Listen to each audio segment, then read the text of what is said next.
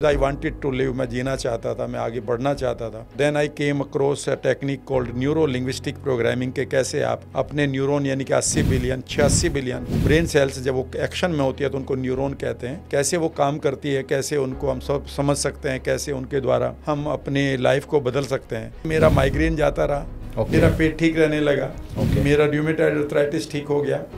तो मुझे लगा कि यार ये तो चीज़ सबको पता चलनी चाहिए। असलियत में आपने इस इम्यून सिस्टम को इतना वीक कर दिया है कि उसे एक बैक्टीरिया ही काफ़ी है। इम्यूनिटी का डायरेक्ट रिश्ता है आपके सोच के साथ, जिसको हम साइको न्यूरो इम्यूनोलॉजी कहते हैं। साइको, उससे न्यूरो का मतलब है नर्वस सिस्टम, और ये नर्वस सिस्टम दे रहा है मैसेज किसको? इम्यून सिस्टम को। तो साइको पोस्टमैन है neuro, nervous system and immunology. यानी कि जैसे ही आपके पास कोई भी स्ट्रेस आती है तो वो आपके इम्यून सिस्टम को या तो सरेंडर कर देगी या ओवर रिएक्ट कर देगी। देखिए, हमारे लिए गट बेहद इंपॉर्टेंट है। गट को हम सेकंड ब्रेन कहते हैं। अगले दशक में आप देख लेना कि आज मैंने पॉडकास्ट में बोला है, अगले दशक में इसे फर्स्ट ब्रेन बोला जाएगा। हार्ट कॉन्शियसनेस समझ लीजिएगा कि सोमांशु ये है, गौर से समझने की कोशिश करिएगा। बहुत गहरी चीज पूछ ली आपने। मतलब अगर लंबा जीना है, जवान रहना है, तो एक तो माइंड आपने बोला कि जो हम स्ट्रेस लेके बैठे होते हैं, दूसरा हमारा गट, तीसरा हार्ट। यहाँ इमोशन ना हो, यहाँ पर 4 इमोशन होती हैं जो बहुत ही पावरफुल है लंबी उम्र के लिए। आज का ये पॉडकास्ट बेहद ही ज़रूरी है हर उस व्यक्ति के लिए जो बीमारियों से दूर रहकर लंबे समय तक जवान रहना चाहता है। मैं खुद हैरान हो गया हमारे आज के गेस्ट की पर्सनल स्टोरी सुन के कि कैसे उन्होंने सिर्फ अपने माइंड को रिप्रोग्राम करके खुद के migraine, arthritis, peptic ulcer, hair fall जैसे इशू को रिवर्स कर लिया। उन्होंने इस एपिसोड में हमें बताया कि कैसे हमारा माइंड बीमारियाँ, एंग्जाइटी, डिप्रेशन जैसी चीज़ों को क्रिएट करता है और इसको ठीक कैसे किया जाए ये भी बताया। साथ में उन्होंने बताया कि 65 साल की उम्र में उनके नेचुरल बाल और जवानों जैसे चमकते गालों का राज क्या है। एपिसोड में आगे बढ़ने से पहले चैनल को सब्सक्राइब कर लीजिए, क्योंकि जब ये चैनल बड़ा बनेगा तब हम आपके लिए और भी अच्छे गेस्ट को लाके आपकी लाइफ में और वैल्यू ऐड कर पाएंगे। इस पॉडकास्ट का लिंक अपने सभी फैमिली मेंबर्स के साथ भी शेयर कर दीजिए एंड एंजॉय द शो।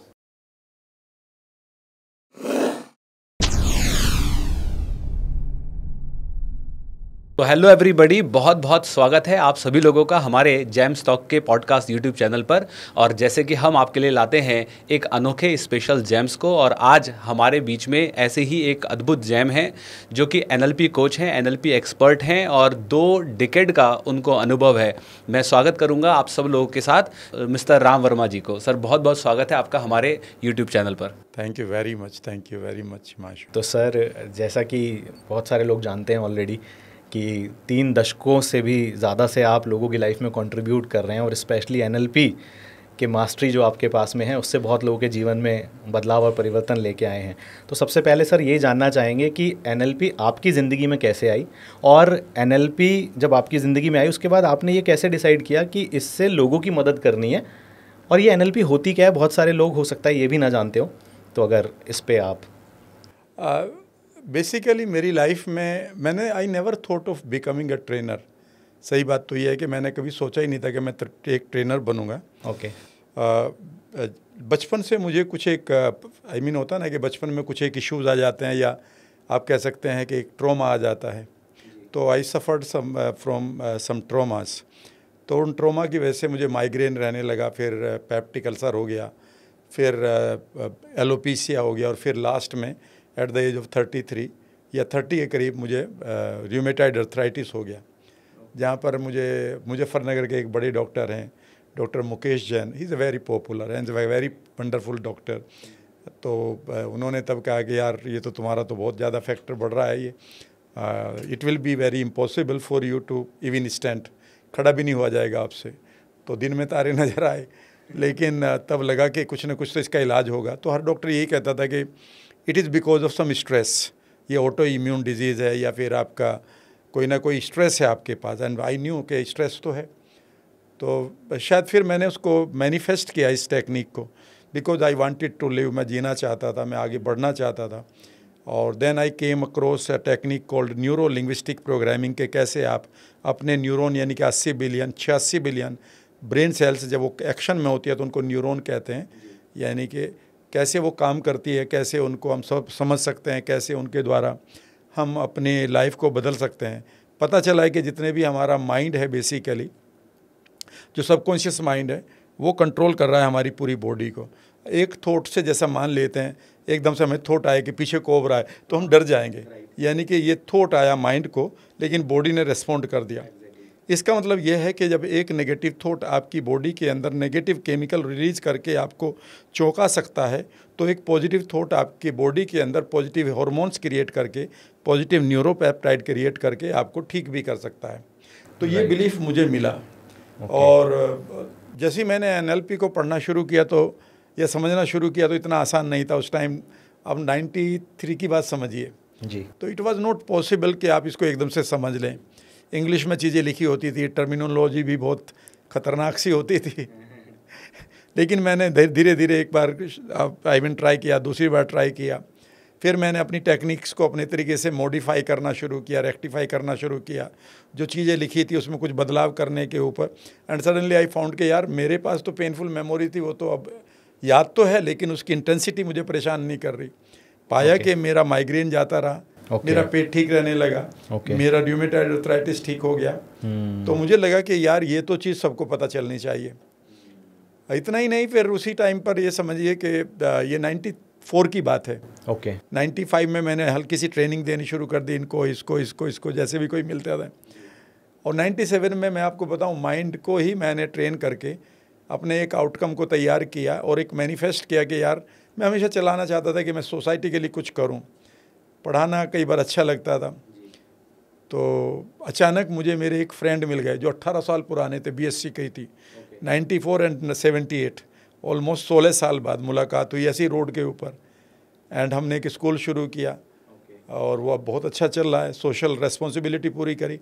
कमाल की बात ये थी कि उस टाइम हमारे पास, दोनों के पास स्कूल चलाने का तजुर्बा नहीं था। उन्होंने सोचा मेरे पास पैसे होंगे, मैंने सोचा उनके पास होंगे हम दोनों कंगाल थे लेकिन ऐसा कुछ हुआ कि जिस आदमी को हम अपने टोन से रेपो एस्टेब्लिश करनी सीखी, लोगों के ऑब्जेक्शंस को हैंडल किया मेटा मॉडल से, ठीक है ना, और अचानक देखा कि यार ये तो जो आर्ट है सिखाने लायक है। एंड देन धीरे धीरे मैंने इस फील्ड में आना शुरू कर दिया।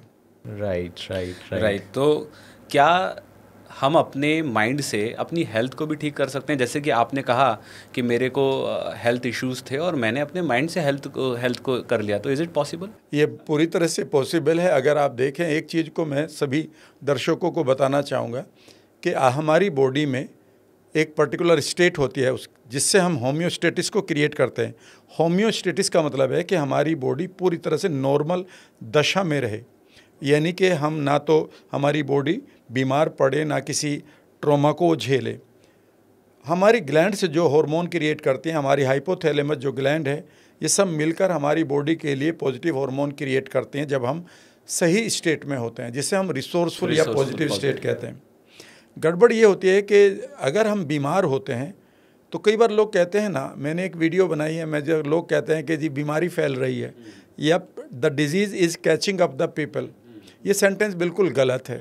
असलियत में it is the person who catches up the disease. ये वो आदमी है जो बीमारी को कैच कर रहा है। आखिर ऐसा क्यों हुआ कि एक पेंडेमिक आता है तो कुछ लोगों को वो तंग करता है या मार देता है, बाकी लोग भी तो वहीं थे। अगर ये ऑब्जेक्टिव एक्सपीरियंस होता तो फिर सभी को एक तरह से अनुभव होता है, राइट। लेकिन एक आदमी की इम्यूनिटी क्यों ठीक है, एक आदमी की क्यों खराब है? तो बेसिकली अगर आप ये समझें, जब तक आपके माइंड के अंदर, यानी कि आपके पास जो ब्रेन सेल्स हैं, उनकी जो नेटवर्किंग है, जिसको फायरिंग एंड वायरिंग कहते हैं, अगर वो गलत नहीं बनेगी, अगर वहाँ पर कोई इशू नहीं है, अगर वहाँ पर कोई ऐसी मेमोरी नहीं है, ट्रॉमा नहीं है, ब्रेकअप नहीं है, वहाँ पर कोई एक तरह से आपकी चोकिंग फीलिंग नहीं है, तो आपकी बॉडी को कोई मतलब नहीं है, वो बहुत बढ़िया तरीके से अपना काम करेगी। मैं अभी जो डिस्पेंजा की एक किताब पढ़ रहा था कुछ महीनों पहले, तो मुझे पता चला है कि हमारी जो बॉडी है उसके पास इतनी कैपेसिटी, हमारी सेल के पास, या हमारी बॉडी में जितनी सेल हैं, डिफरेंट है, बालों की सेल है, स्किन की सेल है, लाइक दिस, हमारी सेल्स जो है कितनी तरह की प्रोटीन बनाती होगी, आप चौंक जाएंगे। उन्होंने कहा कि हमारी जो बॉडी की सेल है वो 1,40,000 तरह की प्रोटीन बनाना जानती है, बशर्ते कि आप उसे तंग ना करें। लेकिन जैसे ही आप माइंड में कोई भी तनाव लेकर आते हैं, स्ट्रेस लेकर आते हैं, तो ये स्ट्रेस आपके हार्मोन के द्वारा, न्यूरोपेप्टाइड के द्वारा, या आप कहेंगे सिंपली कि ये न्यूरोलॉजी के द्वारा, नर्वस सिस्टम के द्वारा आपकी सेल पर पहुंच जाता है और वो कहता है कि भाई तुम अपना काम छोड़ दो और जो मेरा थॉट है ख़राब, इसके लिए काम करो। तो आपकी बॉडी उस सिचुएशन में अपनी होम्योस्टेटिस यानी कि अपनी संतुलन की अवस्था को छोड़कर आपके दिए गए मैसेज को लेकर, जो नेगेटिव मैसेज दिया है, वो फाइट एंड फ्लाइट मोड में आ जाती है, इसलिए कि कहीं आप फ्रीज ना हो जाओ, यानी कि जो उसका काम है वो छोड़ देती है। फॉर एग्जांपल यूँ समझिए कि हम सब लोग यहाँ पे, हम परिवार हैं मान लेते हैं, हमारे बच्चे भी खेल रहे हैं, हमारी फैमिली भी यहाँ पर बैठी हुई है और हम बढ़िया तरीके से एंजॉय कर रहे हैं, एंड सडनली एक आदमी आता है और वो एकदम से ख़राब चिट्ठी दे के जाता है या मैसेज देता है कि ये हो गया जी आपके परिवार में। इमीडिएटली क्या होगा कि जो हम कर रहे थे वो तो नहीं करेंगे ना, अब कुछ और करेंगे, यानी कि उस इमरजेंसी को अब कैसे हैंडल करें। जो बच्चे थे वो खेल रहे थे वो बंद हो गए, बिल्कुल ठीक है ना। परिवार जो खाना बना रहा था वो खाना बनाना बंद हो गया, राइट। हम जो आपस में बात कर रहे थे अब हम ढूंढ रहे हैं कि पर्स कहाँ रखा है जी, चाबी कहाँ रखी है कार की, यानी कि पूरी की पूरी फैमिली जो है, जो उसका संतुलन था वो बिगड़ चुका। Exactly same thing happens with us. जैसे ही आपके माइंड को यहाँ कोई तनाव मिला तो आपका लीवर, आपकी किडनीज, आपका गट, आपके गट के अंदर के विन बैक्टीरिया, आपका हार्ट, आपके ब्लड जो मीडियम है वो सब बदल जाएगा। यानी कि आपका ब्लड का जो मीडियम है वो एल्कलाइन रहना चाहिए, वो एसिडिक हो जाएगा, आपकी नसें श्रिंक हो जाएंगी, आपकी हार्ट बीट बढ़ जाएगी ताकि वो आपके ब्लड को आपकी मसल्स में भेजें। तो जितने भी हमारी बीमारियां हैं, इसीलिए तो उनको साइकोसोमेटिक कहते हैं। ये मुझे बहुत पहले पता चल गया था कि जो मेरी बीमारियां हैं, माइग्रेन साइकोसोमेटिक है, मेरे पास पेट के अंदर पेप्टिक अल्सर बन रहा है वो साइकोसोमेटिक है, जो मेरे बाल गिर रहे हैं, या फिर ये र्यूमेटॉइड आर्थराइटिस आया, ये ऑटो इम्यून है, यानी कि मेरी इम्यूनिटी ही मुझे मार रही है। साइकोसोमेटिक मतलब, साइकोसोमेटिक का मतलब है कि जो जिसका ओरिजिन आपके माइंड में है। सोमा मीन्स बॉडी, यानी कि यहाँ पर सोमा साइको आ गया। मान लीजिए मैं कह रहा हूँ कि देखो जी आपके पीछे कोबरा है, तो एकदम ऐसे करेंगे आप जी, भाई कोबरा की पिक्चर तो यहाँ बनी ना, कान में आवाज़ गई, ये बॉडी क्यों हिल रही है? Because the moment your mind perceives anything which is very negative, एकदम से ये आपकी अपनी बॉडी को कहता है कि हम खतरे में हैं, और अब आप एकदम से अपना जो काम था प्रोटीन मेकिंग का वो बंद करो।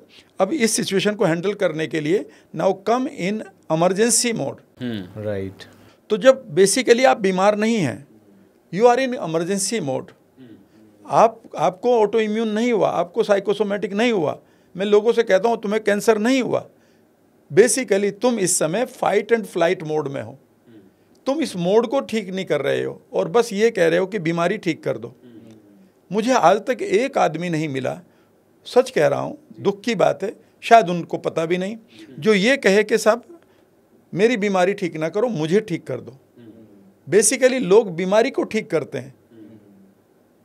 होना ये चाहिए कि वो आदमी को स्टडी करना है। अगर मेडिकल साइंस में भी देखो तो they are discussing the disease, right. वो डिजीज़ को डिस्कस कर रहे हैं, इसमें ये बैक्टीरिया होता है, ये इतना मल्टीप्लाई होता है, ये इस पर्टिकुलर अंग को अटैक करता है, और ये बुखार इतना जाता है, अब बुखार उतारने के लिए आप पैरासीटामोल, यहाँ ये एंटीबायोटिक दे दो। सो they are discussing the disease, but they are not discussing the person who has coat this disease, right. ये डिजीज उसने क्यों पकड़ी।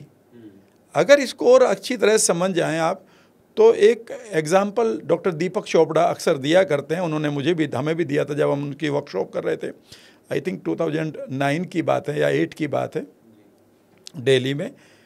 तो उन्होंने कहा है कि आप यूँ समझिए कि आपकी इम्यूनिटी और आपकी बॉडी और आपका बैक्टीरिया, इन तीनों का रिश्ता मैं बताता हूँ। रिश्ता यह है कि आप एक फुटबॉल है आपके सामने, उसमें आप किक मारते हैं और वो एक 20 मंजिला इमारत में लगती है और इमारत गिर जाती है। तो ये मत समझिए कि तुम्हारी फुटबॉल में बहुत दम है। असलियत में हुआ यह है कि ये इतनी जर्जर हो गई है कि आपके इस फुटबॉल का ही इसको एक बहाना चाहिए गिरने का। बिल्कुल यही आपकी बॉडी के साथ होता है।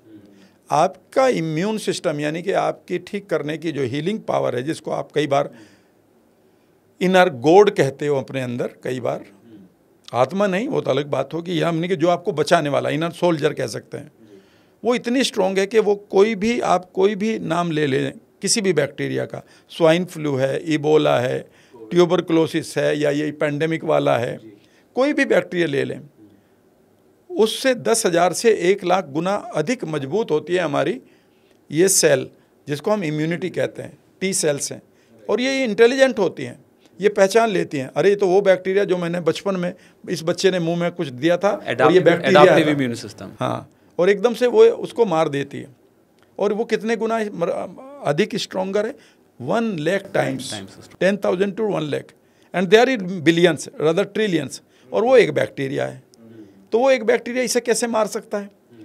असलियत में आपने इस इम्यून सिस्टम को इतना वीक कर दिया है कि उसे एक बैक्टीरिया ही काफ़ी है। सोचो कि हमारे शहर में अगर सारा डिफेंस सिस्टम ज़ीरो हो जाए, कोई बीएसएफ नहीं है, कोई पुलिस नहीं है, कोई आर्मी नहीं है, तो सिर्फ 2 आतंकवादी काफ़ी हैं, है ना? एग्जैक्टली यही होता है। और ये उन्होंने कहा कि अब ये सवाल उठता है कि इम्यूनिटी क्यों मर गई है। उन्होंने कहा है कि इम्यूनिटी का डायरेक्ट रिश्ता है आपके सोच के साथ, जिसको हम साइको न्यूरो इम्यूनोलॉजी कहते हैं। साइको, उससे न्यूरो का मतलब है नर्वस सिस्टम, और ये नर्वस सिस्टम दे रहा है मैसेज किसको? इम्यून सिस्टम को। तो साइको पोस्टमैन है neuro, nervous system and immunology. यानी कि जैसे ही आपके पास कोई भी स्ट्रेस आती है तो वो आपके इम्यून सिस्टम को या तो सरेंडर कर देगी या ओवर रिएक्ट कर देगी। इसमें सबसे इंपॉर्टेंट सवाल है, मतलब जो रूट कॉज है वो है स्ट्रेस। यस। कैसे स्ट्रेस को डील करें, और स्ट्रेस आता क्यों है, मतलब स्ट्रेस आता क्यों है, उसको डील कैसे करें? देखिए, स्ट्रेस क्यों आता है, इस चीज़ को मैं समझाने की कोशिश करूँगा। अक्सर कई बार लोग कहते हैं, और बाबा लोग भी कहते हैं विद ड्यू रेस्पेक्ट, ठीक है ना, कि भाई तनाव न लिया करो। भाई ये तो सेंटेंस वेग है, तनाव कैसे ना लें? तनाव मान लेते हैं आपके बच्चे का स्कूल में अभी आज एडमिशन है, एग्ज़ाम है, और आज बंद हो गया, या आपको जगह नहीं मिल रही जैम में, तो तनाव तो आएगा ना, ठीक है ना। आपकी सैलरी 7 तारीख तक आनी थी, अब तक नहीं आई, सारे के सारे आपके बिल्स ड्यू हैं, तो तनाव तो आएगा ना। आज आपके पास एकदम से इमरजेंसी में कोई इवेंट याद आ गई, या आपको एक मैसेज मिल गया, तनाव तो आएगा ना जी। तो पहली तो बात, आप तनाव को नहीं रोक सकते जी। ये बाहरी वर्ल्ड से आएगा, बिल्कुल क्लियर है। और ये इंटरनल वर्ल्ड से तब आएगा जब आप किसी चीज़ को अननेसेसरीली भी विजुअलाइज कर देंगे कि यार बच्चा गया स्कूल में, और अचानक एक बार अखबार आपने देख रहे थे फेसबुक, एक बच्चा मिसिंग है, और एकदम से यार मेरा बच्चा भी तो कुछ ऐसा तो नहीं हो जाएगा, तो पिक्चर बन गई।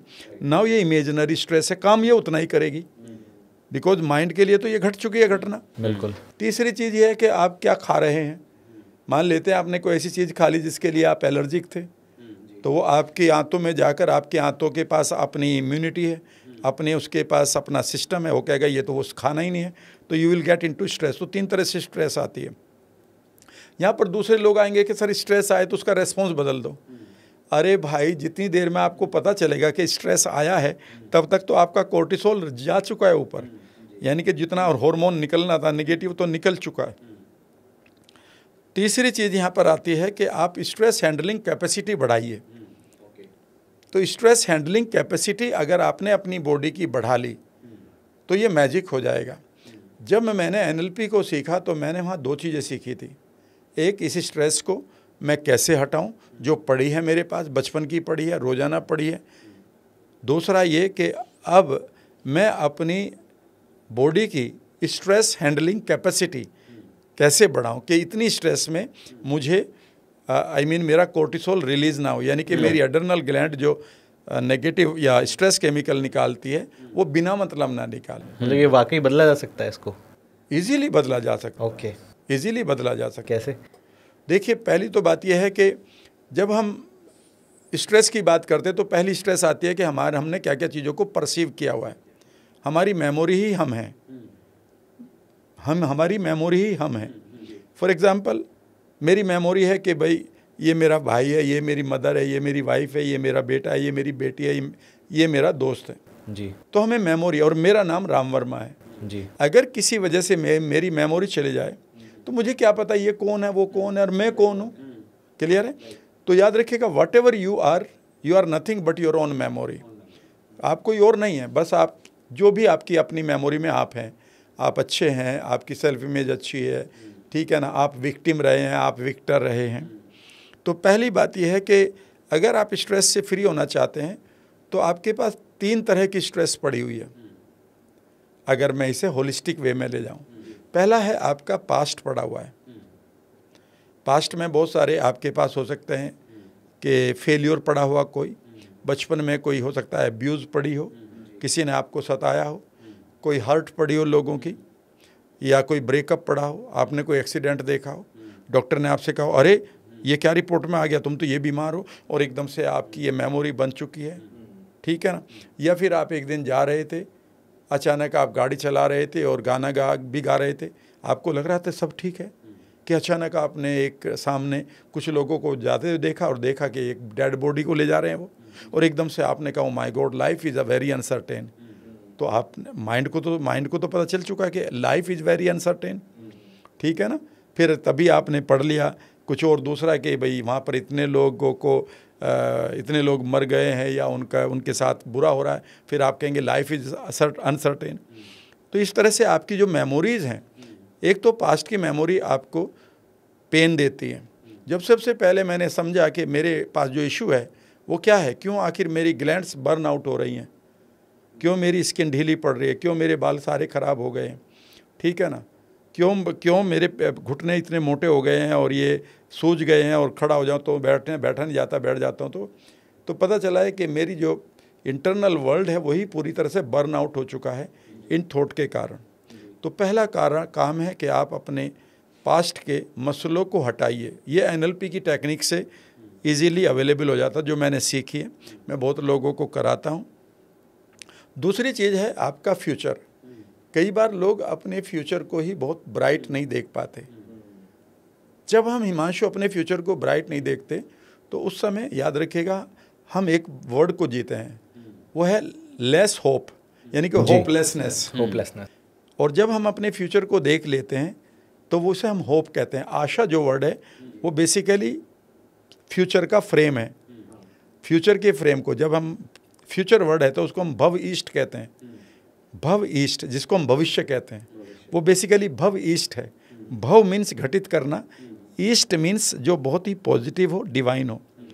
अगर सोमांशु मैं आपसे कहूँ कि लाइफ में अगर आप जो चाहते हैं वही हो रहा हो और आप पॉजिटिव चाहते हैं और वही हो रहा हो, तो अपने भविष्य को आप एंजॉय कर रहे हैं। अगर इसका उल्टा हो जाए तो फिर भविष्य कहाँ है, फिर तो गुस्सा है, गिल्ट है, अपराध बोध है, ठीक है ना। तो दूसरा बेसिकली लोगों ने अपने अंदर एक तनाव को बैठा रखा है जो उनको पता नहीं है।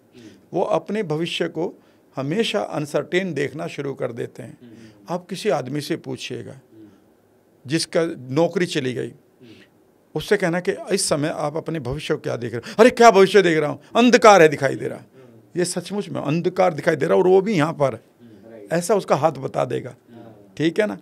तो इसका मतलब है इस पल में उसके पास एक मेमोरी आ चुकी है कि मेरा भविष्य अंधकार में है, और ये मेमोरी एक न्यूरॉन ने पकड़ ली है। कल आपकी नौकरी लग गई तो ये मत समझिएगा कि ये इशू रिजॉल्व हो गया। ये तो कबाड़ पड़ा है ना आपके पास, ये तो क्लटर पड़ा है ना। समझ गए मेरी बात। तो लोग इस मेमोरी को नहीं समझते कि तुमने क्या क्या परसीव कर लिया है। और हम पूरे के पूरी लाइफ में हर रोज़ अनवांटेड चीज़ों को लेते जा रहे हैं। आप जा रहे थे, अचानक बगल वाला गाना गाता जा रहा है आपके साथ, या गाना चल रहा उसके मोबाइल पर, ठीक है ना। जब दिल ही टूट गया तो जी कर क्या करेंगे, और ठीक है ना। और तभी आपको भी याद आ गया कि दिल आपका भी कहीं टूटा था, तो जी के क्या करेंगे। तो बॉडी ने तो अपना पूरा साइकिल कर लिया।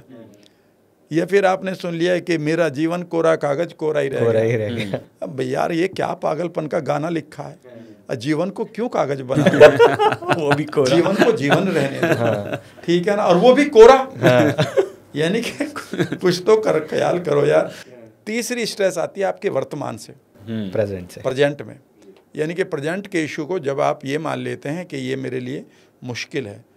फॉर एग्जांपल कोई भी काम है, बच्चा कहता है मेरे लिए एग्ज़ाम, मेरे पास मैथमेटिक्स नहीं आता। आप कोई आदमी कहता मुझे नौकरी नहीं मिल रही, यार मेरा बॉस बड़ा ख़राब है, यार मैं क्या करूं, मेरी शादी एक नार्सिस्ट या सैडिस्ट आदमी से हो गई है, या मैं क्या करूं, बच्चे मेरी सुनते नहीं हैं, या मैं क्या करूं, मेरे घर में बीमारी आ घुसी है।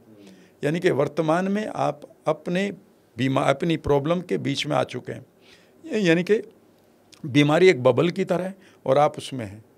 तो ये सबसे ज़्यादा स्ट्रेसफुल है। तो तीन ही तो बीमारियां हैं, आपका पास्ट, इसे हम भूतकाल कहते हैं, काल का भूत, ठीक है ना, एक है वर्तमान और एक है भविष्य। इन तीनों में ही आपकी तनाव पड़ा है। और इन तीनों में जैसे ही आप एक समता भाव को रखते हैं, यानी कि एक आप तीनों जगह पर आप ठीक कर लेते हैं। तो मेरे एक मेंटोर कहा करते थे, ठीक करना कितना आसान है। उन्होंने कहा था अपने प्रेजेंट में सिर्फ दो ही तो काम करने हैं, एक अपने पास्ट को रिपेयर करते रहिए, उन मेमोरीज़ के जो की क्वालिटीज़ हैं उनको बदलते रहिए। आप अपने पास्ट में नहीं जा सकते, पर आपका माइंड जा सकता है। माइंड को वहाँ ले जाइए जहाँ पर आप तड़पे हैं, जहाँ पर आपके साथ कुछ गलत हुआ है। उन लोगों को आप रिसोर्स देकर उन लोगों को माफ़ करिए, वहाँ से अपने आप को खींच कर यहाँ ले आइए और भविष्य में बढ़िया रास्ता देखिए अपने सामने, गोल्डन हाईवे। तो अपने फ्यूचर को तो प्रिपेयर करना है और अपने पास्ट को रिपेयर करना है।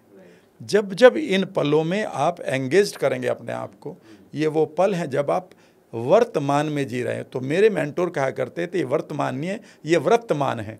यानी कि आप एक व्रत लें, एक रेजोल्यूशन लें कि आज से, इस पल से मैं अपने पास्ट को तो रिपेयर करूँगा और फ्यूचर को प्रिपेयर करूँगा। और जब आप इस व्रत का मान करेंगे तो वही आपका वर्तमान है। ओके सर, तो जितनी भी आपने अभी ये चीज़ें बताई कि स्ट्रेस को हम ठीक कर सकते हैं, मुझे लगता है कि एनएलपी में वो सारी टेक्निक्स हैं जिसके को यूज़ करके ये सारी चीज़ों को ठीक किया जा सकता है। अभी एक और बहुत बड़ा इशू है सर, जिससे बहुत सारे लोग गुजरते हैं, that is anxiety and depression. तो एंग्जाइटी और डिप्रेशन से जो लोग गुजर रहे हैं और बहुत तेज़ी से बढ़ते चले जा रहा है, तो इसको कैसे डील किया जाए सर एनएलपी से, और कुछ टेक्निक्स और आपका गाइडेंस। Very true. अगर आप देखें एंग्जाइटी को अगर समझें, मेरे पॉइंट ऑफ व्यू से जो बहुत सिंपल है, ये वर्ड दोनों डरावने हैं, लेकिन इन दोनों वर्ड में एक गुब्बारे से ज़्यादा कुछ नहीं है। आप यूँ समझिए सोमांशु के, जब भी आपके पास अनवांटेड कोई भी विचार यहाँ आ गया, वो विचार क्या करता है, वो थॉट क्या करता है, वो इवेंट क्या करती है, वो इमेज क्या करती है, वो आपके जो मास्टर ग्लैंड है, जिसको हम हाइपोथैलेमस कहते हैं, वो उसको बताती है, भाई हमारे पास एक विचार आया है, इस बंदे ने कहा है कि इसके पास पैसा नहीं है और ये दुखी है। तो वो ये अपना विचार, माइंड बहुत उस्ताद है, ये आपका ही विचार ये अपने पास नहीं रखता, आपको लगता है अपने पास रखना, नहीं, ये आपकी हाइपोथैलेमस को दे देगा, मास्टर ग्लैंड को। और मास्टर ग्लैंड का काम था कि आपके टेम्परेचर को मेंटेन करे, आपके वाटर लेवल को, जो भी जितना भी आपका वाटर रिटेंशन है उसे प्रॉपर करे, आपकी हार्ट बीट को, आपके ब्लड को, आपके मीडियम को वो कंट्रोल करे नर्वस सिस्टम के द्वारा, वेगस नर्व। अब हाइपोथैलेमस जो मास्टर ग्लैंड है वो एकदम से चौंक गए, क्या बोला आपने जी, ये परेशान है हम तो, और येलो थॉट मुझे नहीं पता, मुझे तो अपने 70,000 थॉट और भी निकालने हैं, तुम इसके बारे में खुद सोचो। तो अब ये क्या करेगी, ये अपना मैसेज बाकी आपकी एंडोक्रीन सिस्टम, जिसको ग्लैंड्स कहते हैं, या फिर जिसको आप चक्रास कहते हैं, उन्हें देगी। वो सबसे इम्पोर्टेंट पार्ट है आपका। और वो आप यूँ समझिए कि वो पार्ट नहीं है, वो अंग नहीं है, वो लाइव हैं आप। मतलब जो आप सोचते हैं इमीडिएटली वो वही रिएक्ट करना शुरू कर देगी। अगर इस समय आप उस पिक्चर को बना लें जो आपका फेवरेट है, आप कहते हैं सर कढ़ी पकौड़ा बहुत अच्छा लगता है, आप कहते हैं सर बटर चिकन बहुत बढ़िया लगता है, अब मुंह में पानी आ गया, यानी कि ग्लैंड्स ने काम कर दिया, जबकि दोनों में से यहाँ कोई भी नहीं है। उसी तरह से जैसे ही हम किसी फैंटेसी में जाते हैं और उस आदमी के साथ जिसके साथ हम रोमांटिकली जुड़े हैं, और उस फैंटेसी में जैसे ही जाते हैं, तो आप देखेंगे कि हम इमीडिएटली अपने अंगों को उसी तरह से एक्टिवेट कर देते हैं। इसका मतलब है जो हमारी ग्लैंड्स है वो उस थॉट को ले रही है और पर्टिकुलर अंग को कह देती है। उसी तरह से जब हमें किसी आदमी पर गुस्सा आता है तो आप देखेंगे कि कई बार आपकी बॉडी ऐंठने लगती है, यानी कि वो तैयार कर रही है कि गुस्सा है तो भाई मारपीट भी करनी पड़ सकती है, मैं तुझे तैयार कर देता हूँ। तो ये मास्टर ग्लैंड इमीडिएटली आपके ग्लैंड सिस्टम को कह देते हैं कि भाई ये लो, अब जो तुम्हें करना है करो। और आपकी जो ग्लैंड सिस्टम है वो आपकी बॉडी को कह देती है कि भैया ये रहे, इसका मैसेज, हार्मोन जिसको कहते हैं वो मैसेंजर हैं, आपकी बॉडी को मिल जाते हैं। अब बॉडी क्या कर रही थी आपकी, आपके लिए प्रोटीन बना रही थी। आपकी बॉडी कुछ नहीं है, it is protein making factory, ठीक है ना। अब उसने अपना काम छोड़ दिया, अपना काम छोड़ दिया और वो बेकार के काम में अब सर्वाइवल कर रही है। तो सर्वाइवल में कोई तो मैसेज देगी ना, वो उस मैसेज को बेचैनी कहते हैं, जिसे आप एंग्जाइटी कह सकते हैं। जैसे ही वो थोड़ा सा बढ़ने लगती है, आपकी नींद खत्म हो जाएगी, आपका पेट भी खराब है, आपका डाइजेशन भी ठीक नहीं होगा, ठीक है ना, आपकी किडनी भी अब ठीक नहीं काम करेंगी, क्योंकि बॉडी अपने नेचुरल अवस्था में नहीं है। तो एंग्जाइटी कुछ नहीं है, ये मात्र एक नॉन वर्बल बिहेवियर है आपकी बॉडी का, जो आपको दे रही है बॉडी, ये मानते हुए कि भाई मैं परेशानी में हूँ और तेरे पास माइंड है, तू कुछ कर ले। पर आप कहते हैं नहीं, अभी तो पेमेंट आना बाकी है खन्ना साहब से, अभी मेहता साहब ने ये माल क्यों नहीं भेजा, अभी शर्मा जी ने मेरा ये काम क्यों नहीं करा, ठीक है ना, वाइफ अब तक ये क्यों नहीं बोली। तो वो कहता है भाई मेरी भी सुन ले, लेकिन हम सुनते ही नहीं हैं। हमारी बॉडी बेसिकली दो तरह से ही हमें मैसेज देती है। एक, जब वो प्री डिजीज कंडीशन में होती है, जिसे हम एंग्जाइटी कहते हैं। एंग्जाइटी कुछ भी नहीं है, बीमारी से पहले का जो मैसेज मुझे मिलना चाहिए था, बीमारी से पहले अगर बॉडी मुझे मैसेज दे रही है कि भाई मैं दुखी हूँ तेरे से, तो उसका नाम एंग्जाइटी है। कई बार वो बटरफ्लाई लगेगी, कई बार ऐसा लगेगा यहाँ भारी हो रहा है, कई बार ऐसा लगेगा माथा फट रहा है, कई बार ऐसा लगेगा यहाँ पर बुलबुले चल रहे हैं, कई बार ऐसा लगेगा कि मेरा कंधे किसी ने पकड़ रखे, कई बार ऐसा लगेगा मेरा गला घुट गया, कई बार ऐसा लगेगा कि मेरी पूरी की पूरी छाती में बंद हो चुका है सांस, कई बार ऐसा लगेगा ठंडे हो गए हाथ पैर। ये बॉडी आपको इस समय आपके किसी थॉट से परेशान होकर आपको सिग्नल दे रही है। तो it is a positive behaviour, a positive intention of the body. अब वो जब तुम बहुत दिनों तक इसको ध्यान नहीं दोगे, तो कभी तो हम शराब पी लेंगे, चलो 2 पैक लगा लेते हैं, तो माइंड हट गया वहाँ से, ठीक है ना, प्रॉब्लम नहीं गई। कभी आप नींद की गोली खा लेंगे, लेकिन एक दिन टाइम आएगा, बॉडी कहती है भैया मैं तो हुआ तेरे से परेशान, अब मैं कुछ नहीं कर सकता। तो वो पहला सिम्टम देगा आपको। क्या सिम्टम देगा कि जी आपकी इम्यूनिटी बेकार हो चुकी, ठीक है ना, या आपको माइग्रेन हो गया, या आपके लीवर ख़राब होने लगा, या आपके किडनीज़ के जो होल्स हैं वो बड़े होने लगे, या आपका डाइजेशन ख़त्म हो गया, या आपकी पूरी बॉडी में फाइब्रोमाइल्जिया यानी कि बॉडी पेन होना शुरू हो गया, ठीक है ना, या अनवांटेड ग्रोथ शुरू हो गई क्या सेल्स की, और सेल्स ने अपना बिहेवियर बदल लिया, जिसको लोग कैंसर कहते हैं। कहने का मतलब ये है कि एंग्जाइटी प्री डिजीज़ मैसेज है मेरे लिए। डॉक्टर्स की भाषा में क्या है वो मैं नहीं जानता, मैं अपनी भाषा में जानता हूँ। और इस एंग्जाइटी का कारण आपके यहाँ पर पड़ी हुई परसीव्ड यानी कि स्टोर्ड इवेंट्स हैं, वो घटनाएं हैं जो आपने यहाँ पर गलत सोच करके रखी हुई हैं। कैसे किया जाए एंग्जाइटी अगर होती है किसी को? तो एंग्जाइटी को ठीक करने के लिए NLP में मैं 5 से 7 स्टेप करवाता हूँ अपनी वर्कशॉप्स में, और यही मैं करवाता हूँ जब मैं काउंसलिंग करवाने जाता हूँ, और कई बार देश के बाहर भी जाना पड़ता है। पहली चीज़ मैं लोगों से कहता हूँ कि जब ये एंग्जाइटी शुरू हुई है तो आखिर वो क्या घटनाएं थी। वो कहते थे जी मेरी लड़ाई हो गई थी बड़े भाई से, और बड़े भाई ने मुझे बाहर निकाल दिया था, और मेरी वाइफ को भी उसने भला बुरा बोला, और सर उस दिन के बाद तो मेरा दिल भी धड़कने लगा। मैंने कहा ठीक है, तो you have some events in your life. हाँ, क्या वहाँ पर विजुअल्स भी पड़े हैं, वहाँ साउंड पड़ी है, वहाँ कोई फीलिंग आ रही है? कहता हाँ जी अभी भी मैं हट रहा हूँ याद आते ही। तो इसका मतलब है कि उसके पास्ट को ठीक करना होता है। हाँ, वो NLP के टेक्निक्स हैं, ठीक है ना। उसके बाद मैं पूछता हूँ कि क्या आपके पास कोई अनवांटेड साउंड्स भी पड़ी हैं जो आपको हर्ट करी हैं कहीं? वो कहता हाँ जी, तो मैं उनको म्यूट करना पड़ता है। फिर मैं उनसे पूछता हूँ कि क्या ऐसा कुछ हुआ है कि जहाँ पर आपने अपनी सेल्फ इमेज को खोया है, कहीं ऐसा लगा कि जो आपकी इंटरनल वर्थ थी, इंटरनल जो आपकी कीमत थी, मूल्य थे, वो आपको खोने पड़े हैं? उन्होंने कहा कई बार। तो सब लोगों के पास सबसे बड़ी प्रॉब्लम ये आती है कि उनकी अपनी सेल्फ वर्थ ही ख़त्म हो जाती है। तो सेल्फ वर्थ को फिर बनवाया जाता है, सेल्फ इमेज को बनवाया जाता है। फिर मैं उनसे कहता हूँ कि क्या आपके पास कोई ऐसा भी रहा कि आपको ऐसा लगा कि आपकी बाउंड्री तोड़ी गई है?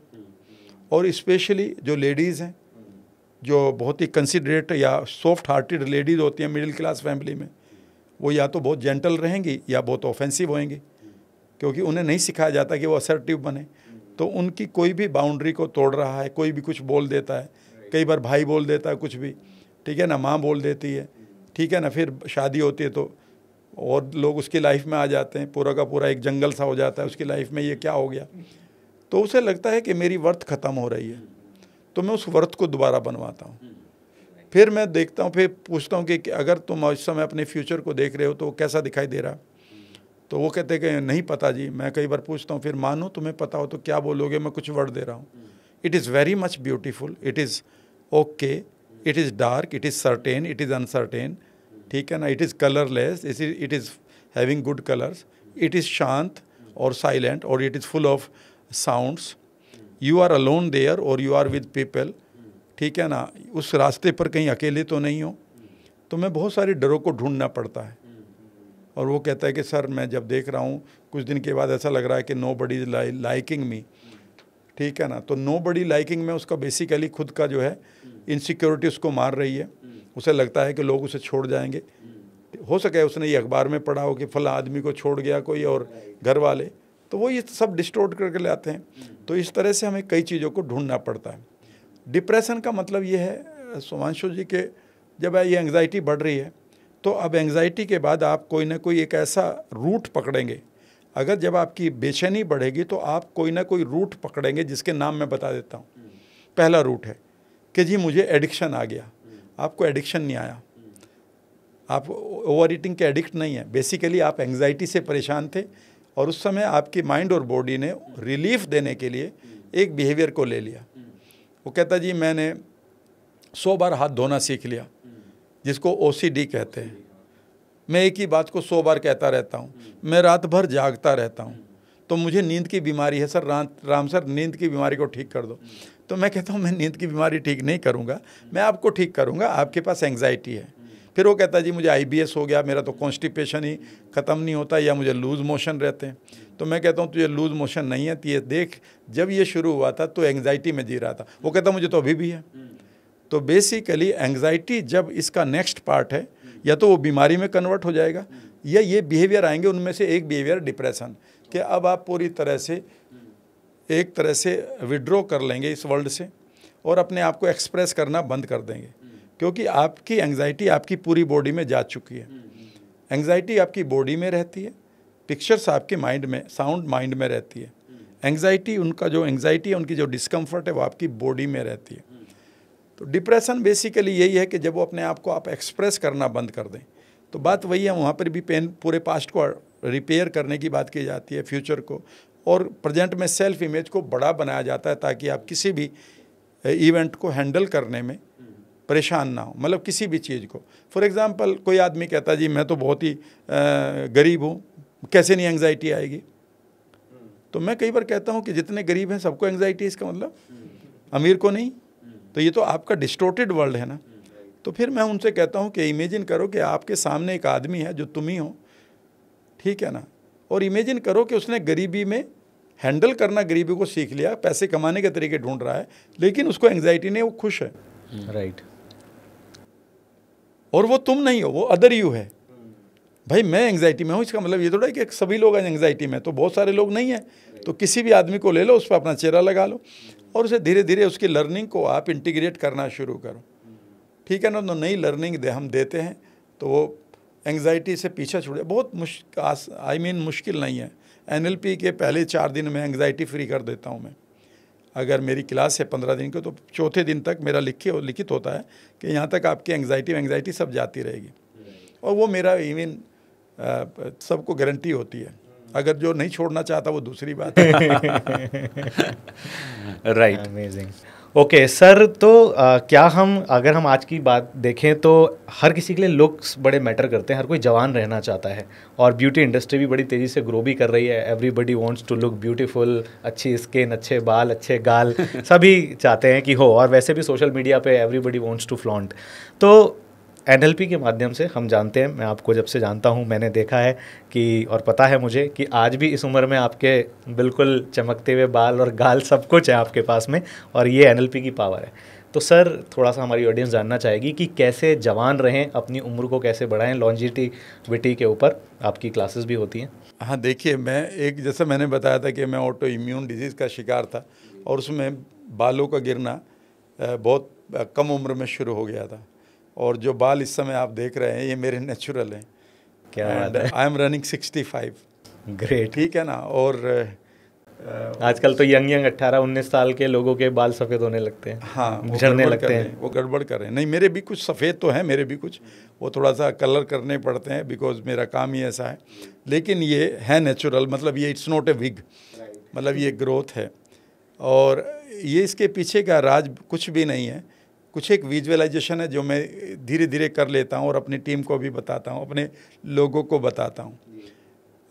देखिए, सिंपल सी बात यह है कि जब हमारे बॉडी के अंदर हमारी एक एक सेल को हमारे स्टेट ऑफ माइंड का पता होता है, हमारे स्टेट ऑफ माइंड का पता होता है। जो हमारी स्ट्रेस है बेसिकली वो क्या करती है, हमारी सेल्स की एक्टिविटी को ही तो ख़राब करती है। स्ट्रेस यहाँ आई, हाइपोथैलेमस ने पकड़ा, उसने ग्लैंड को बता दिया और ग्लैंड ने हमारी बॉडी को यानी कि एक एक सेल को दे दिया। सेल ने उसे रिसीव किया उस मैसेज को और अपनी एक्टिविटी छोड़ दी।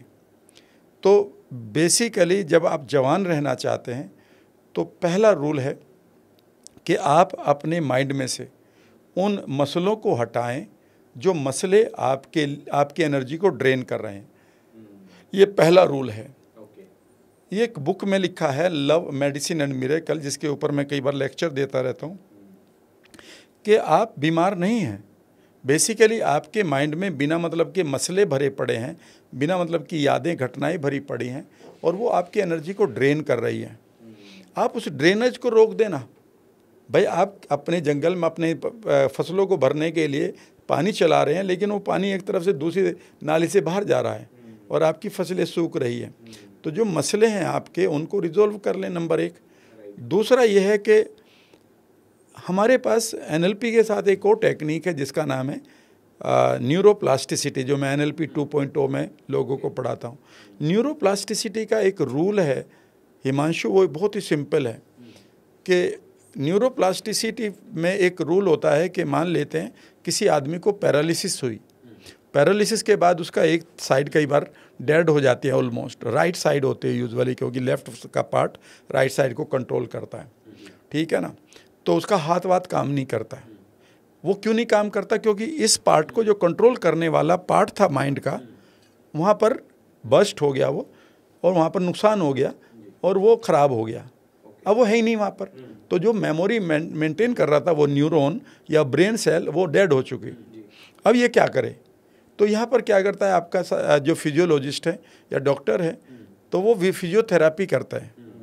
वो आपकी फिजियोथेरापी क्या करता है कि इस हाथ को बार बार घुमाता है, बार बार घुमाता है, आपको उस आदमी को बार बार चलाता है, आगे पीछे आगे पीछे आगे पीछे। तो माइंड को अचानक ये लगता है, रेस्ट ऑफ द माइंड को जो जिंदा है उसे ये लगता है कि इस आदमी के लिए ये एक्टिविटी बेहद इंपॉर्टेंट है। समझ गए मेरी बात? और वो इस एक्टिविटी को देखकर अपना एक पाथवे क्रिएट कर लेता है, एक नेटवर्क क्रिएट कर लेता है।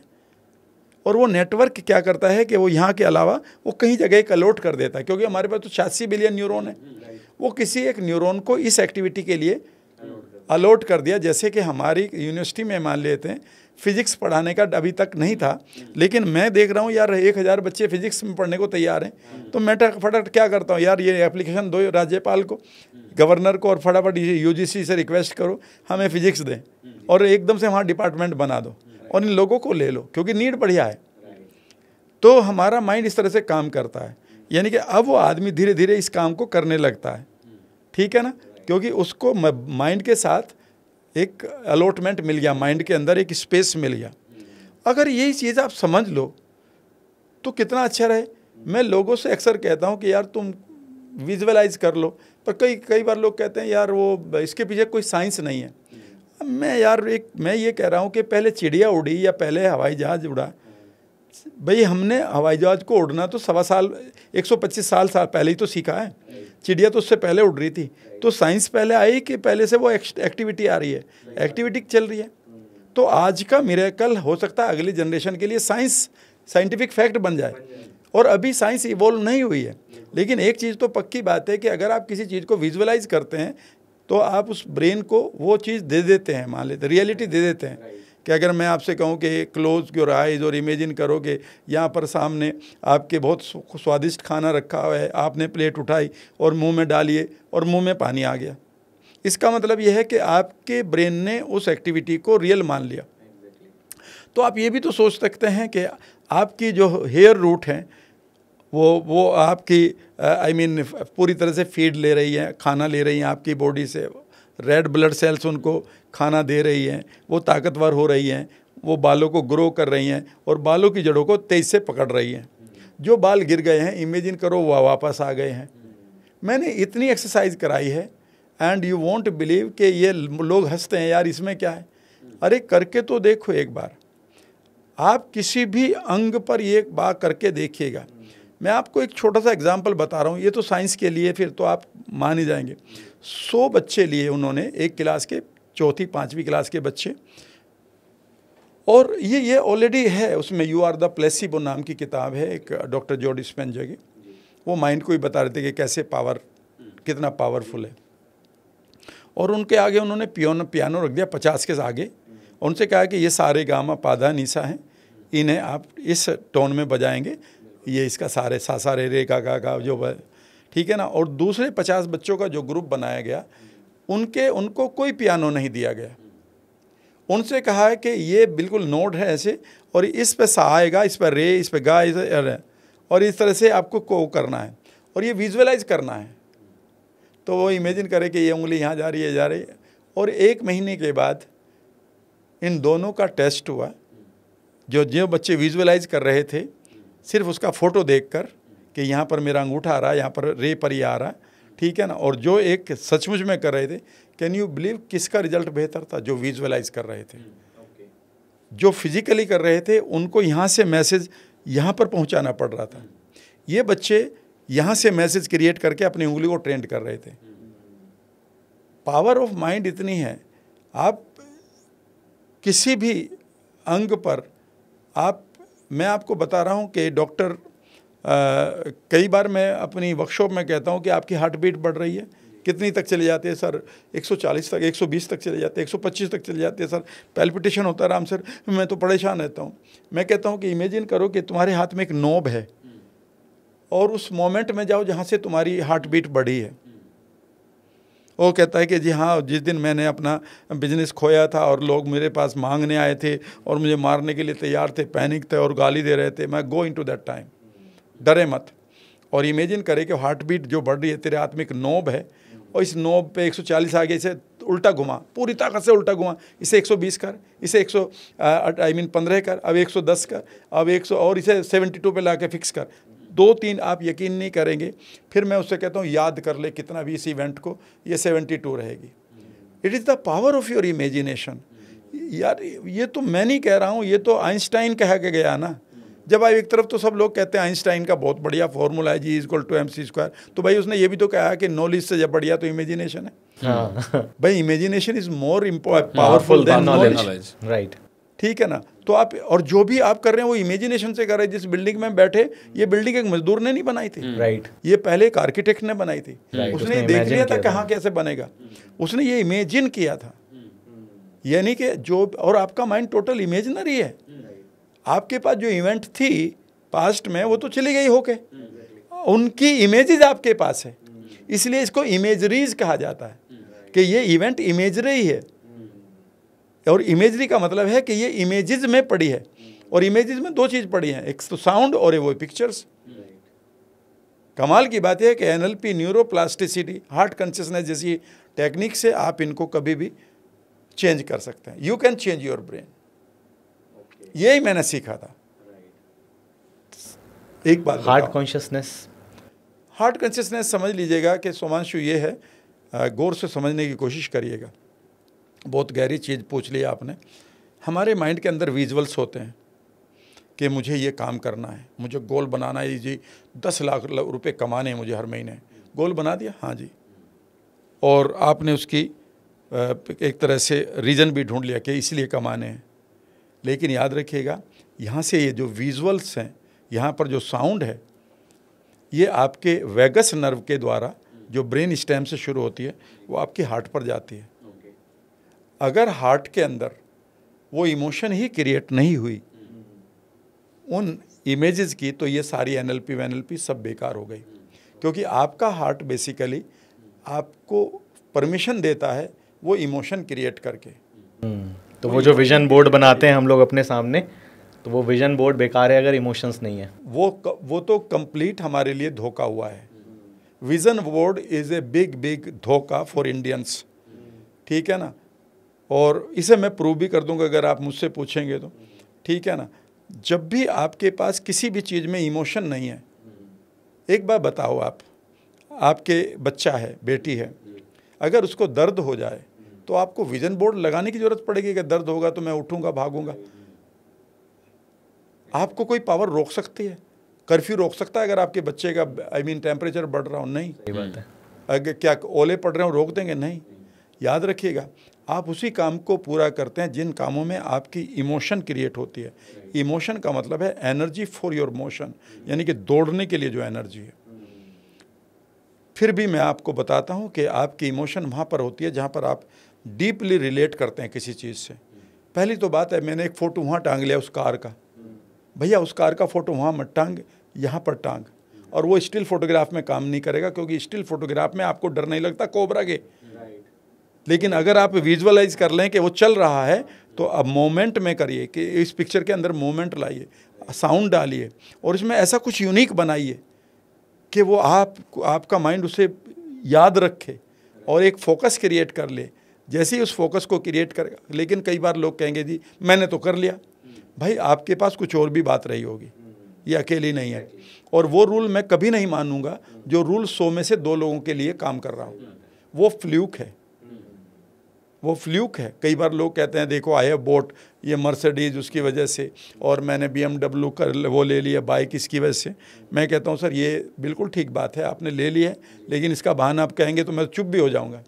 लेकिन रूल अगर तुम्हारे लिए काम कर रहा है, रूल सिर्फ अगर ट्रेनर के लिए काम कर रहा है, तो मैं उस रूल को, मैं अगर NLP से अपना मजा कर लूँ वो तो मैं कर ही लूँगा। सही बात है, राइट। लेकिन मज़ा तो तब है कि वो रूल 100 में से कम 80-85 लोगों तक पॉजिटिवली काम करे। गट कनेक्शन, गट। देखिए हमारे लिए गट बेहद इम्पोर्टेंट है। गट को हम सेकंड ब्रेन कहते हैं। अगले दशक में आप देख लेना कि आज मैंने पॉडकास्ट में बोला है, अगले दशक में इसे फर्स्ट ब्रेन बोला जाएगा, ये इसे शायद सेकंड या थर्ड ब्रेन बोला जाएगा। गट आपका सबसे इम्पोर्टेंट है। आपके ब्रेन में 86 बिलियन न्यूरॉन्स हैं। आपके ब्रेन में 86 बिलियन न्यूरॉन्स हैं जो आपकी 60 ट्रिलियन सेल्स को कंट्रोल करते हैं, जहाँ पर सिर्फ 23,000 जीन है। हमारे पास 23,000 जीन्स होते हैं, 23,680 या 640। लेकिन आपके गट में अकेले 100 ट्रिलियन बैक्टीरिया हैं, और ये 100 ट्रिलियन बैक्टीरिया के पास 20 लाख जीन्स हैं। यानी कि कितना गुना हो गया उससे? 100 गुना। यानी कि 99% जो जीन को कंट्रोल कर रहा है वो आपका गट कर रहा है। ये आपका गट है, जो भी आप खाते हैं एकदम से वो पहचान लेता है ये इसका मीनिंग क्या है मेरे लिए। अगर उसको कहीं ज़रा सा भी मीनिंगलेस मिला तो वो बाहर फेंक देगा। इवन छोटी आंत से भी वो वापस आ जाएगा, पेट से ही नहीं।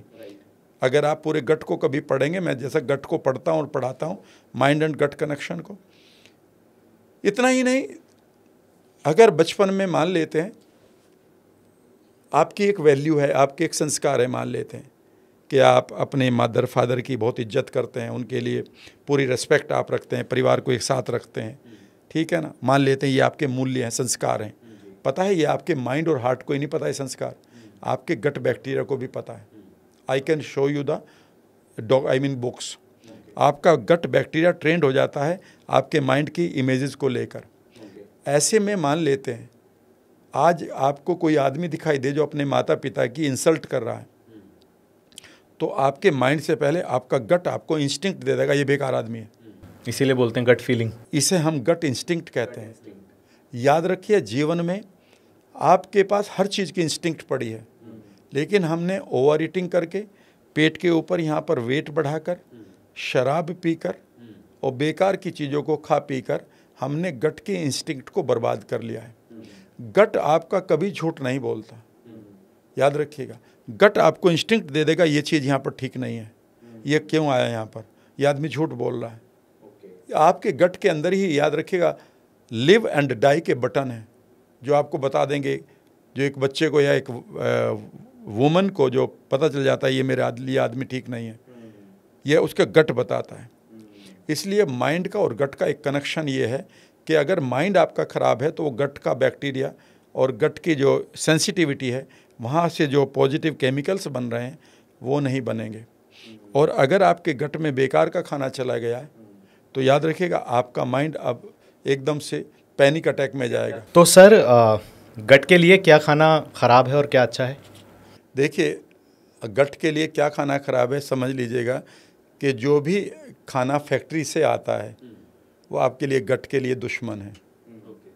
जो भी खाना फैक्ट्री से आता है वो आपके लिए दुश्मन है, और जो खाना आपके प्लांट से आता है यानी कि पौधे से आता है वो उसका दोस्त है। और दूसरी बात है कि जो गट की बात है तो अब से 50 साल पहले जितने बैक्टीरिया हमारे फादर के पास थे, हमारे दादा के पास थे गट में, उनकी जो जनसंख्या थी टोटल स्किन मिलाकर, जो हमारी स्किन पर बैक्टीरिया होते हैं प्लस हमारे गट के अंदर बैक्टीरिया जिनको हम माइक्रोब्स कहते हैं, उनकी संख्या 10,000 प्रजाति थी हमारे पास। 10,000 तरह के वो बैक्टीरिया थे। अब वो घटकर मैं पढ़ रहा था अमेरिका में लेस देन 2000 रह गए हैं। हमारे पास 100 ट्रिलियन बैक्टीरिया होना चाहिए, उनकी भी पॉपुलेशन घट रही है। जब हम शुगर बहुत ज़्यादा खाते हैं, जंक फूड खाते हैं या फिर हम प्रोसेस्ड फूड खाते हैं, ये हमारे गट के लिए जहर है। इसीलिए आप देखेंगे कि गट की इंस्टिंक्ट मर जाती है बचपन में कई बार, और हम पेन ही नहीं महसूस करते किसी का। अगर आप पुराने टाइम में देखें तो बहुत हम सिंपैथी, हमारी एम्पैथी हुआ करती थी, अब वो ख़त्म हो रही है। हमारे गट के अंदर एक बैक्टीरिया होता है, अगर उसकी कमी है तो हम अपने रिश्तों को भी नहीं निभाएंगे। उस बैक्टीरिया का नाम है लैक्टोबैसिलस रोटेरी। लैक्टोबैसिलस रोटेरी अगर आपके पास नहीं है तो आपके बाल भी ख़राब होंगे और आपकी स्किन भी ख़राब होगी और आपके रिश्ते भी टूटेंगे, क्योंकि वो एम्पैथी डेवलप करता है। वो आपके अंदर ऑक्सीटोसिन को डेवलप करता है जो लव या रिलेशनशिप केमिकल है। तो आपका काम यह है कि गट के बैक्टीरिया को बढ़ाना है और गट के बैक्टीरिया जो हैं आपके अंदर उनको जीवित रखना है। इसके लिए 2 काम करने हैं। एक है प्रोबायोटिक फूड, वो फूड जिसमें बैक्टीरिया होते हैं, दही है उसमें एक, ठीक है ना, वो लैक्टोबैसिलस ही होता है उसमें। दूसरा है कांजी है, इडली है, या फिर आप कहते हैं ढोकला है, ठीक है ना, कंबूचा टी है, फर्मेंटेड है, क्योंकि उसमें बैक्टीरिया होते हैं। और लेकिन ये बैक्टीरिया आपने अगर पहुंचा भी दिए और उनको खाना नहीं मिला, मर जाएंगे वो, या फिर वो आपकी गट लाइनिंग को ही खाने लगेंगे, वो बहुत ख़तरनाक हो जाएगा। हाँ, तो इनको प्रीबायोटिक चाहिए। प्रीबायोटिक का मतलब है वो फूड जिसमें फाइबर बहुत होता है, और वो फाइबर जो पेट में नहीं पचता, आंतों में नहीं पचता, वो ज्यों का त्यों चला जाता है। उस फाइबर को वो खाकर उसमें से बी कॉम्प्लेक्सेस निकालते हैं और वो आपके लिए बेहद इंपॉर्टेंट है, वो जीवित रहते हैं। फॉर एग्जांपल इसबगोल है, ठीक है ना, जब आप अनार खाएं तो उसके बीजों को अच्छी तरह से चबाकर आप खाएं, उसी तरह तरबूज के बीजों को खूब चबाकर खाएं, फेंकें नहीं, ये आपके लिए बहुत ही अच्छा है। खरबूजे के बीजों को भी ऐसे ही खाना चाहिए अगर वो ख़राब नहीं है तो, उनका जो फाइबर है। चोकर खाएं जब रोटी जो है चोकर की, ठीक है ना, कोशिश करें कि आप साबुन ना लगाएं। मैं आपको बता रहा हूँ, मैंने करीब 6 महीनों से फरवरी से कोई साबुन यूज़ नहीं किया। ओके, ऐसा क्यों? इसलिए कि हमारी स्किन के ऊपर जो सबसे खूबसूरत बैक्टीरिया हैं वो हमारी स्किन के पास होते हैं। हमारी जो इम्यूनिटी है वो स्किन से शुरू होती है, ठीक है ना, और हमारी स्किन के बैक्टीरिया को अगर कोई मारता है तो ये सिर्फ क्रीम्स मारती हैं और शैम्पूज मारती हैं, ठीक है ना। तो प्रीबायोटिक मैं बता रहा था, तो प्रीबायोटिक है जैसा इसबगोल है, इसबगोल जिसको कहते हैं, वो एक फाइबर है। तो 30 ग्राम फाइबर तो मिनिमम चाहिए आपको, ऐसा जो पचता नहीं है, और वो आप खाएं। तो प्रीबायोटिक एंड प्रोबायोटिक फूड जरूर लेते हैं। सैलेड्स वगैरह का सेवन, सैलेड खूब खाएं, जितना भी खा सकते हैं, ठीक है ना। और गट को स्ट्रेस ख़राब करता है। स्ट्रेस अगर आपके पास है तो गट जरूर ख़राब होगा, क्योंकि माइंड डायरेक्टली आपकी आंतों के सेंसर पर जाता है, वो कहता है आई एम नॉट ओके, और आपकी आंतें इमीडिएटली उनका मूवमेंट या उनका जो डाइजेशन है या उनका जो एक्टिविटी है वो बदल जाता है। और इवन आपके बैक्टीरिया का जो आपके थॉट के अनुसार आपके बैक्टीरिया का भी बिहेवियर बदलता है। कभी भी पढ़ लीजिएगा, योर जेनेटिक एक्सप्रेशन वो बदलता है, माहौल, एनवायरनमेंट आपकी बड़ी आंत का, और बड़ी आंत में जो बैक्टीरिया हैं वो फिर उसी तरह से बिहेव करते हैं कि वो वायलेंट हो रहे हैं या वो सरेंडर कर रहे हैं या वो आपके लिए कुछ बना रहे नहीं बना रहे।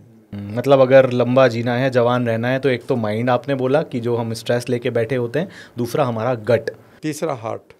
यहाँ इमोशन ना हो। यहाँ पर 4 इमोशन होती हैं जो बहुत ही पावरफुल है लंबी उम्र के लिए। पहली इमोशन ये है कि यहाँ पर आपके पास फॉरगिवनेस आनी चाहिए, यानी कि पास्ट में जाइए, आप जिन लोगों ने आपके साथ गलत किया, मुस्कुराते हुए ने हक करिए, अपने विजुअलाइजेशन में आलिंगन देकर उनसे कहिए कि थैंक यू, जो आपने किया, ठीक किया या गलत किया, या आप जानो मैं आपसे ये कोड काटता रहा हूँ, ये धागा काट रहा हूँ या काट रही हूँ। तो फॉरगिवनेस को एंजॉय करें, अपने आप को फॉरगिव करें, ठीक है ना। किसी भी आदमी से अगर आप दुखी हैं तो उसे फॉरगिव करें। दूसरा है लव। फॉरगिव करने के बाद आपके अंदर एक नेचर होनी चाहिए, वो है कंपैशन, स्नेह, करुणा, यानी कि स्नेह और करुणा को महसूस करें, ठीक है ना। तीसरा है अबंडेंस। एक थॉट में रहें कि इस यूनिवर्स में बहुत अबंडेंस है, ठीक है ना। ये नहीं कि आप स्कार्सिटी में रो रहे हैं।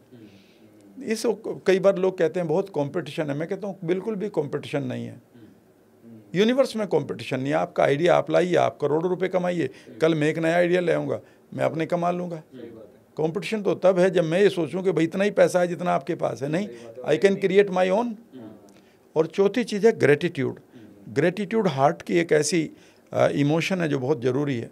ग्रेटिट्यूड का मतलब है कि जब आप किसी चीज़ को मांगते हैं यूनिवर्स से और ये सर्टेनिटी क्रिएट कर लेते हैं कि यूनिवर्स इसको भेज रहा है मेरी तरफ, तो उस मोमेंट को आप जीते हैं और कहते हैं थैंक यू वेरी मच। जैसे आप अपने फादर को कहते हैं कि पापा मेरे लिए किताब लाना, और आप कह के निश्चिंत हो जाते हैं कि ये किताब आ जाएगी, आज नहीं तो कल जब जाएंगे वो शहर में तब किताब लेते आएंगे। लेकिन उस टाइम वो सर्टेनिटी में जीता है। एक बच्चा जब माँ की गोद में होता है, चाचा की गोद में होता है, नानी की गोद में होता है, बाहर तूफान चल रहे, कुछ भी चल रहे, उसे पता है मैं सेफ हूँ। सही बात है। तो जब आपके अंदर एक सर्टेनिटी क्रिएट होती है और उसमें आप थैंक्स बोलते हैं या फील करते हैं, तो उसको हम ग्रेटिट्यूड कहते हैं। ये हार्ट में बेहद ज़रूरी होना है, क्योंकि आपके माइंड से जो नर्वस सिस्टम है, जो आपका वेगस नर्व है, वो आपके गट में जाता है, आपके हार्ट में जाता है, और हार्ट से फिर ये वापस आपके माइंड में जाता है। जब यहाँ से नीचे की तरफ जाता है तो इफिरेंट होता है मैसेज का नाम, और जब बॉडी से ये माइंड की तरफ जाता है तो अफेरेंट बोलते हैं इसको, अफेरेंट मैसेज। तो ये आपको यंग रखता है। हार्ट के पास अपना ब्रेन भी होता है कुछ ऐसा? हार्ट के पास अपना पूरा ब्रेन है। कुछ एग्जाम्पल इसमें कोई आप? मैं बताता हूँ। आपके हार्ट के पास 40,000 से ज़्यादा वो सेल हैं जो आपके ब्रेन के अंदर होती हैं, और आपके हार्ट के पास अपनी मेमोरी है। इसीलिए हार्ट ट्रांसप्लांट हो जाता है कुछ मिनटों के बाद भी। आधा घंटा तक आप हार्ट को एक आदमी का निकाल कर दूसरे आदमी में डाल सकते हैं, क्योंकि उसकी अपनी मेमोरी है, वो जीवित रहना जानता है। और याद रखिएगा, जब हार्ट का ट्रांसप्लांट हुआ, मैंने एक किताब पढ़ी थी 100 हार्ट ट्रांसप्लांट, डॉक्टर पॉल थे कोई, उनकी किताब मैंने पढ़ी थी। तो उसमें जो सबसे पहला मैंने केस पढ़ा था, सिल्विया क्लेयर नाम की लड़की थी, 42 साल की, मदर थी वो, और वो हीलर थी, रेकी हीलर। तो जब उसका हार्ट ट्रांसप्लांट हुआ तो डॉक्टर ने उससे पूछा कि क्लेयर अब तुम ठीक हो गई हो, क्या खाओगी बोलो। ऐसे ही पूछते हैं ना मजाक में। उसने कहा चिकन, और I would like to take beer also, और बियर का भी नाम बता दिया, और चिकन नगेट्स का भी बता दिया। उसने कहा कि हाउ, खिला देंगे। उन्होंने सोचा कि भाई यही खाती होगी, लेकिन पूरी फैमिली चौंक गई, और वो खुद चौंक गई कि मैं क्या मांग रही हूँ, क्योंकि उसने कभी ड्रिंक नहीं किया था, ना ही उसने चिकन खाया था। ये रियल स्टोरी।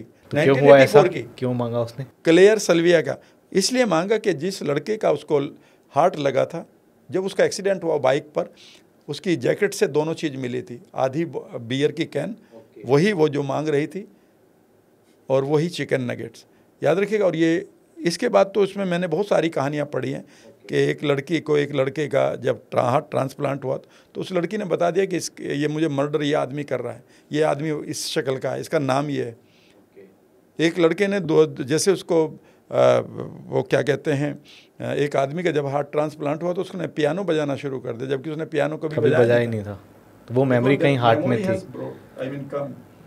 याद रखना, जब भी कोई भी ऑपरेशन आपका होगा मेजर अंगों का, किडनी ट्रांसप्लांट होगा, हार्ट ट्रांसप्लांट होगा, लंग्स का कुछ होगा, तो एकदम से आप देखना मेमोरी पर फर्क पड़ेगा, आपके बिहेवियर पर फर्क पड़ेगा, बिकॉज वो दूसरे का जो आया है वो मेमोरी वो आपके बिहेवियर को बदल देगा। You are not the same person. हाँ, you are not the same person. ये I have seen many times. पहले एक ही बात कहेंगे लोग, you are not the same person now. Right. तो आगे बढ़ते हैं हमारे प्रोग्राम के लास्ट पार्ट पे, जो सबसे इंटरेस्टिंग पार्ट होता है, जिसका नाम है रैपिड फायर राउंड। तो रैपिड फायर के अंदर कुछ क्वेश्चंस हैं जो मैं आपसे पूछूंगा और आपको फ्रैक्शन ऑफ सेकंड में उसके आंसर देने। सबसे पहला सवाल, favourite book? Gita. Y? because it opens every time I read it, it opens my new neurons. ये हर बार मेरे दिमाग को खोलती है. And I am favorite. I mean दीवाना हो जाता हूँ. ओह क्या बात है. What is pass for you? पाठशाला, स्कूल. School learning. आपकी फेवरेट मूवी? फेवरेट मूवी जिसे मैं बार बार देखना चाहता हूँ, चक दे इंडिया. ओके. बिकॉज उसमें एक ऐसा लगता है कि उसमें मैं देखता हूँ तो फीलिंग आती रहती है. क्या बात है. अब मैं अटैच सा हो जाता हूँ, जबकि मैंने उसे बड़े पर्दे पर नहीं देखा. अच्छा. टीवी सब जहाँ पर भी आ जाता है वहीं से देखना शुरू कर देता हूँ. आपकी favourite hobby? Reading and making notes and creating the notes in a unique way. क्या बात है. Okay, so what is life for you? Life is I mean the basket of gift which is always opening up and never ending. क्या बात है. बहुत ही गजब definitions आपके पास हैं. What is relationship for you sir? Relationship is a growing green garden. Okay, जैसे बढ़ता हुआ खूबसूरत बाग. What is true happiness? Meaning of true happiness for you? Seeing the smile on the faces I relate with. लोगों के चेहरे के ऊपर एक स्माइल जिनके साथ अब relate जिस तरह से आप रिप्लाई कर रहे हैं आंसर्स का, you have a clear metaphor. बहुत सारे लोगों से पूछा जाता है कि आपके लिए रिलेशनशिप क्या है, बोलते हैं इंपॉर्टेंट है. तो आप बिल्कुल क्लियर ऐसे आंसर दे रहे हैं इसके पीछे की क्या? इसके पीछे रीज़न ये है कि जब भी आप कोई भी वेग आइडिया लेते हैं और वेग आइडिया के साथ वेग ही एक और आइडिया दे देते हैं, तो आप तो कंप्लीट कन्फ्यूजन में जी रहे हैं. मान लेते हैं आपने मुझसे कहा कि what is money for you, और मैंने कहा मनी इज़ वेरी इंपॉर्टेंट. या आपने कहा हेल्थ क्या है आपके लिए, और मैं कहूँ हेल्थ इज़ इम्पोर्टेंट. ठीक है ना. और कल आप ये कह रहे हैं कि जी क्या कहते हैं, कोई चीज़ पड़ी आपके पास, एक एक पेंच खो गया आपकी कार का. Now this Pench is also important. तो माइंड को यही नहीं पता है कि इम्पोर्टेंट ये था कि ये था, क्योंकि उसे तो पूरा हो गया है. जीवन में जब भी वेग आइडिया को जीना है वो हमेशा क्लियर होना चाहिए. इसीलिए पहले मैं इम्यूनिटी को एवरेस्ट कहा करता था, पर जब मैंने पाया कि एवरेस्ट तो जीता जा चुका है, मैंने इस मेटाफर को ड्रॉप कर दिया. ओके, क्या नया मेटाफर इम्यूनिटी के लिए? इम्यूनिटी के लिए द इनविंसिबल वेव, ना हारने वाली लहर. ओके, क्या बात है. गजब, ज़बरदस्त सर. अच्छा सर, अगर आपसे सब कुछ फॉर एग्जांपल जो भी आपने अचीव किया आज तक छीन लिया जाए और आपको वापस से रीस्टार्ट करना होगा, सो क्या चीज़ वो है जो आपके पास होनी चाहिए जिससे कि आप फिर से डेवलप कर लेंगे अपनी सक्सेस जो भी अचीव? मुझे बचपन में मेरे गांव में एक वर्ड बोला जाता था, सज्जन. तो मैं उस सज्जनता को, ह्यूमिलिटी को, जेंटलमैननेस को और बढ़ा दूंगा, और मेहनत जितनी कर रहा हूँ उसका 10 टाइम ज़्यादा करूँगा. क्या बात है, ज़बरदस्त सर. आपका कोई रोल मॉडल या जिससे आप इंस्पिरेशन लेते हैं? कई बार मैं अपने ही चेहरे को देखकर कहता हूँ, you are my role model and you are my competitor. Great sir. Few words for our show, जो ऑडियंस के लिए कोई मैसेज और हमारे शो के लिए, and how to connect with you, अगर लोग आपसे. आप बहुत ही बढ़िया काम कर रहे हैं. मैं आपके लिए यही दुआएं करता हूं कि आप इसे बढ़ाते रहें, और बहुत ही बढ़िया केमिस्ट्री आप दोनों की, ये सबसे बढ़िया लगता है.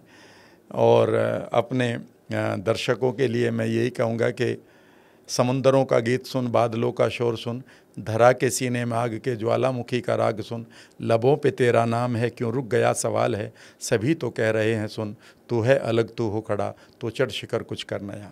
क्या बात है. आपसे कैसे कनेक्ट हो सकते हैं? मेरा यूट्यूब चैनल भी है, राम वर्मा और सिंपली राम वर्मा, 2 हैं, और ramverma.com है मेरे. वहाँ पर आप मुझसे जुड़ सकते हैं.